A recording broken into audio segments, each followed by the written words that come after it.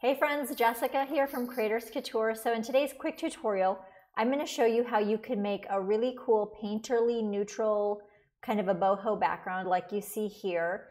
And for this one, for the little gold accents, I created like a sort of a coral sea design, but you could use any kind of stamp brushes to really give it its own theme. But the focus is the neutral painterly background, and I'm getting ready to launch some new color palettes, some boho neutrals on my website. So I thought I would put them to use and show you a little bit what you can do with them. And a lot of you guys know, like I love color, but neutrals are still having a moment. So I thought I would embrace that with a little tutorial. So let's get started. So I'm just gonna scooch this over for a little inspiration over here. And so to start off with, I am just going to, on my new document, let's just scooch this over here. Okay, so I have a new layer, and I am going to, using my color blending pattern stamp technique, I'll link that below if you're not familiar. I'm going to grab my Modern Impressionist brush 1, and it's I think number 7 of these neutral color palettes. And the Modern Impressionist brushes, if you push down hard on them, you're going to see more of this dramatic color gradation. You know, the transition between colors is going to be very dramatic. But if you paint lightly with the pressure sensitivity, or if you're on a mouse, lower your flow, then you're going to have like more of a smooth background like that. So for the background, I'm just going to fill in this background with this Modern Impressionist brush 1. And I'm just using a light flow or a light pressure on my Wacom tablet, and that's cool. So we've got all those beautiful neutral colors, color blending. It looks really nice. So we've got a good background to start. So that's that. Let's make a new layer. And now I'm going to use a Palm Beach Garden Party brush 21, and it looks like this. But for this one, I'm going to, for the first layer, I'm just going to add one of my 24 karat gold layer styles onto the layer. And so that when I do these little like things like this, little brush strokes with, it's just a little kind of a confetti sort of light brush stroke brush, then it's going to come out in like a gold. So I'm happy with that. I won't worry about being perfect for the demo. And then I'm going to make a new layer. And with that brush, the same brush selected, it's Palm Beach Garden Party 21. And also I'm using still the color blending technique. So it's very subtle, but I have this, another one of the lightest color palettes from that collection selected. It's 1, 2, 3, 4, 5, 6, 7, 8, 9, 10, 11, 12. 12, I could also put them on a small list here or a large list, but it's color palette number 12. So it's just a subtle variation of the colors. So I'm just going to put some of the brush strokes like this in the background. And I just like that. It gives it kind of like the little painterly sort of effect, and it looks like you could have taken more time, but we're all just kind of building up these layers here. So that's cool. We're happy with that. I'm going to make a new layer. And what are we doing on this layer? Okay, this is Modern Impressionist brush 62, still the color blending technique. We're not moving off of the pattern stamp tool. And in this one, I'm using color palette number 9, which is just a light one. And I'm just going to, this is like a watercolor brush. So I'm gonna make some cool spaces in here, and look how like dreamy and gorgeous that is. Like, I love it. It's so pretty. And it's adding such a like really lovely painterly sort of vibe. So I could even leave that there, and there you have a digital background ready to go, you know. I think that's cool, but I'm going to add a few more layers just to kind of build up the drama. So above that, I'm going to make a new layer. And now in this case, I'm going to use my brushwork. These are my edited essential brushes, and they have a lot of texture in them. They're great. And I'm just going to use it in one color.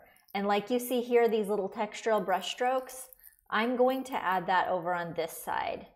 And so I'm just going to draw some, using a light pressure because I want to see that texture of that brush. I'm going to draw some brush strokes, and I'm not going to worry about it being perfect, of course. So that's good. I'm going to take that opacity of that layer down just a little bit. I want them to be a little bit more subtle. And then I'll make a new layer above that layer. And now I'm grabbing my Modern Impressionist brush again. And this time we're going to use the color palette Vert 8. And that's got a little bit more, it's a little more color. So I'm just going to, above the last brush stroke layer, I'm going to just add a few light brush strokes. And you can see it's got a little bit of like warm sort of brown in that brush stroke. So, and if you don't like how the layer turns, you know, the brush stroke turns out, you can just redo it, whatever. But that looks cool. I'm really digging that. I might actually make another layer underneath that layer and just add a few more kind of behind. Maybe I want some of the, yeah. So we're just kind of building up that intensity, and it's all using the neutrals so that you know it kind of all goes together. So it's really good. So we've got those kind of, that, you know, everything built up. So I'm pretty happy with that. And, you know, you can always just play around a little bit more. So maybe I'll add another layer and go back to that Palm Beach Garden Party 21. Maybe I want to have some more of those white strokes coming out. I like to see that. Oh, that's pretty there. Kind of maybe put some of them a little bit more dramatic. So quite pretty here. And so yeah, it's pretty similar. You get the idea. And then now we've got this like boho neutral sort of background. And you know, you could leave it like that, keep it minimalist, put a square in the middle, put a quote or something like that. But for this one, I think I'm going to create a new layer. And let's see here. I added a gold layer style from my 24 karat gold collection. And I'm not exactly remembering which one I used. Let's see here. I think it was like 5A. But I also sometimes, let's see here. First of all, I'm just going to put that gold layer style on there to start, okay? And then I have one of these stamp coral brushes from my Under the Sea collection. So that's what I did, like to just add a little bit of like a theme to my neutral background, because I wanted this to have like a go ahead and go with like you know, an Under the Sea, a sort of ocean sort of vibe. So here's that layer style. We can see this is like a really cool one with, you see that paint texture. But for this, maybe I want that texture to be like more refined. So I actually have an action here, and I'm just, I just saved this as an action.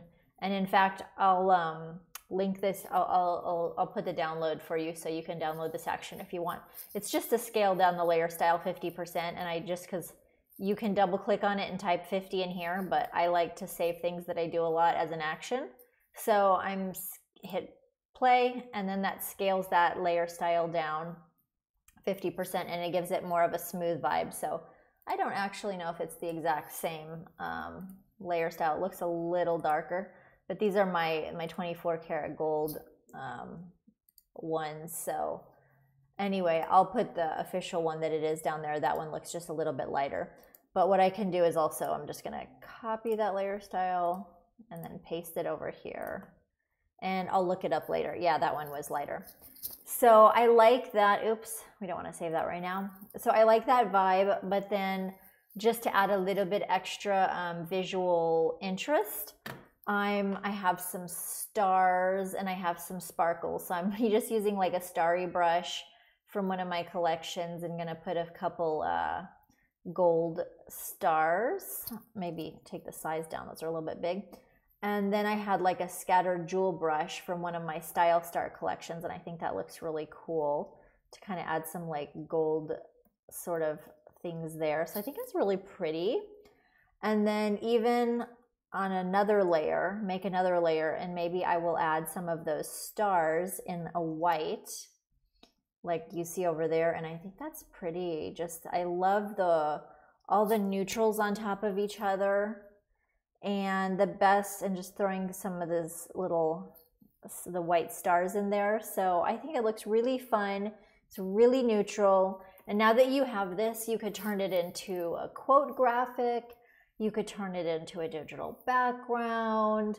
You could make a surface pattern design out of this rather than putting the coral in the corner, you know, turn it into a pattern. This could be a really pretty sort of a wedding invitation for a neutral, an ocean sea sort of inspired wedding. Or you could make some like art, you know, some wall art, something really pretty and neutral. So you could do a lot of different things with these ideas. So hopefully you guys enjoyed that tutorial. Oh, and one thing I was going to show you is, I don't know, I want to see what your opinion is. Where did I put this? I think I did. Oh, I had some, since I went with a sea theme, these are some artworks that I had already made, and they're with my Vectalic Magic brushes, which are actually kind of like my OG 24 karat gold brushes. So they're like gold brush strokes that I made for Adobe Illustrator. But what's kind of nice with those is that I paint with them and it's got those smooth outlines of the gold brush strokes, and you could play with the width of the stroke. That's how I got these. But I don't know if you I'm curious to see if you like it with just by itself with this background, or if you like those kind of seaweed sort of shapes layered above it. So let me know. I'm going to have the resources I used in this tutorial available on my Patreon, and it's kind of nice. I like to do little extra things for my Patreon, so I save the brushes with the colors already loaded so that, you know, you can follow along and have more fun without having to hunt up the brushes. And also, if you like the tutorials and stuff, be sure to check out my whole shop bundle because it's a really good savings. And I usually, whenever I'm doing my tutorials, I'm always using like brushes from different collections. So that's a really good option if you like this kind of stuff and you're following along with my tutorials. But anyway, hopefully everyone has a great Monday. If you have any questions about the tutorial, just let me know down below.